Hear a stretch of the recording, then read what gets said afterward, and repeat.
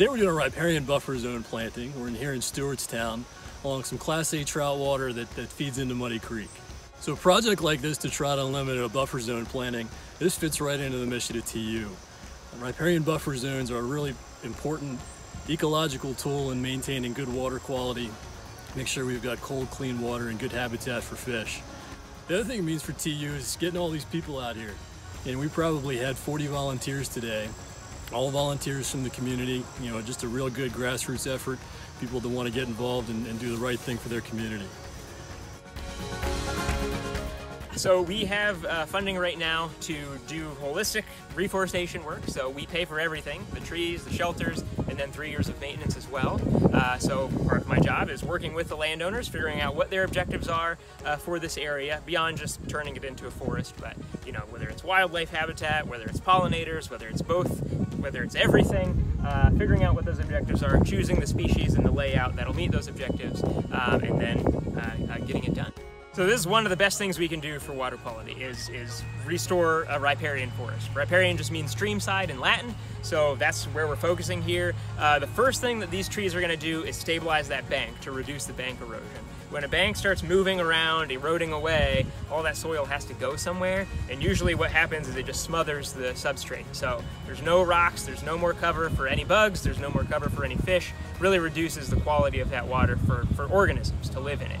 But then also this is going to filter all the runoff. Even if that soil is very well taken care of behind me on that cornfield, there is going to be runoff over this field.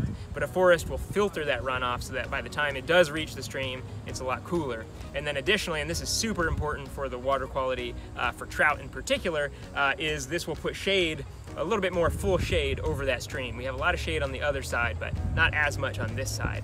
That's really important for keeping that water cool. Trout need super cold water. And as soon as we start to get up a little bit too high, we lose some of the bugs that live in that water. We get a lot less trout reproduction. We want the stream to be full of trout, full of reproducing trout, and full of trout food. So keeping it cool, in addition to keeping it clean, is super important, and the trees are the best thing we could do to accomplish that. I think it's a huge investment in the long-term value of this property.